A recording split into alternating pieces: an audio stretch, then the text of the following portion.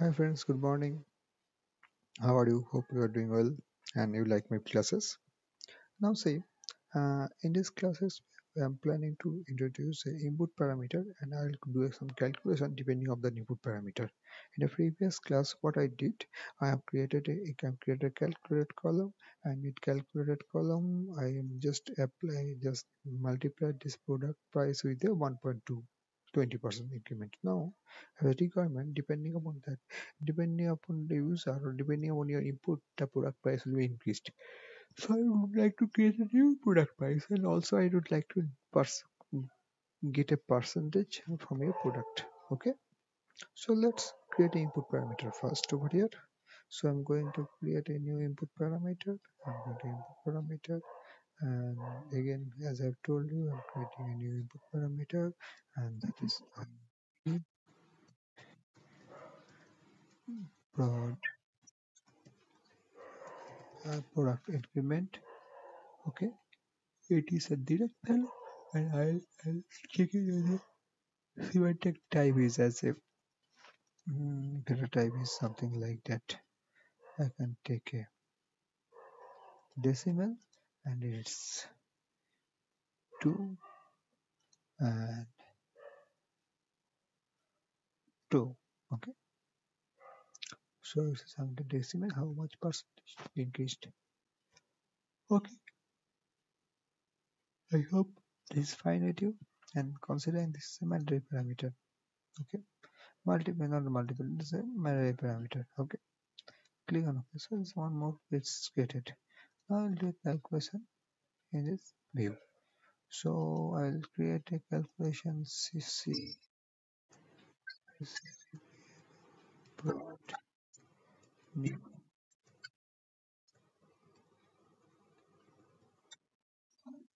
parameter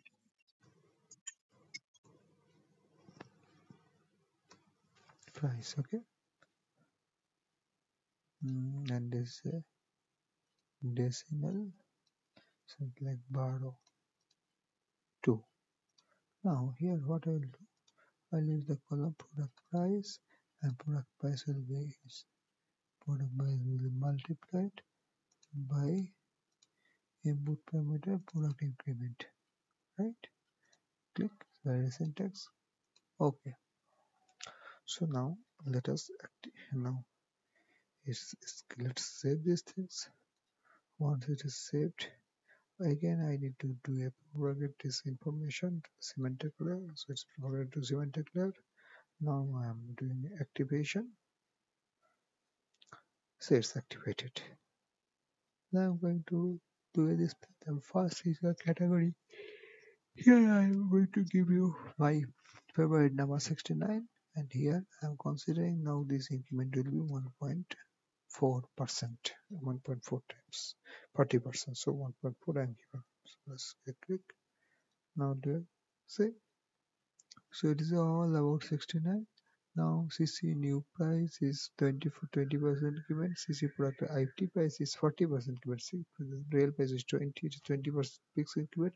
It is a 40% increment. Depending on that, it is 40% getting increased. It's fine, right? So this is the way how we could create an input parameter, and we can use this input parameter in the calculation. So I am creating the input parameter, and this input parameter I am using in my calculation. So if I am go to the calculation, I'm again open this IP price. Here I am just multiplying the product price with the input parameter increment information. So it is given to me as a result. Okay? I hope you understood this point. Thanks for watching. Have a good day. Please subscribe my channel if you feel it's good. Thank you. Bye.